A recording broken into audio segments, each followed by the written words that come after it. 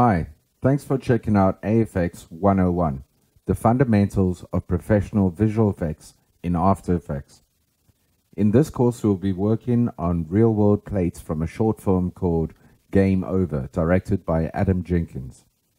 This isn't so much an After Effects fundamentals course. Instead, it's a fundamentals of creating professional standard visual effects using After Effects.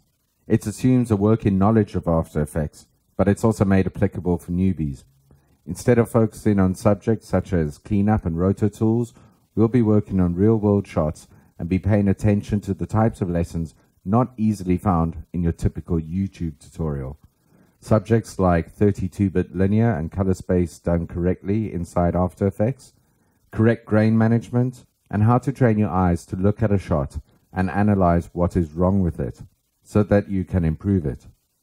I believe that my approach will speed up your workflow and lessen the amount of effort taken to get a shot looking great, and also reduce potential comebacks and fixes. My hope is that there is something in here for everyone.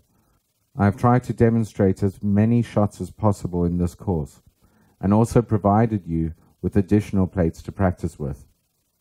I hope you enjoy it. Good luck with the course and keep learning.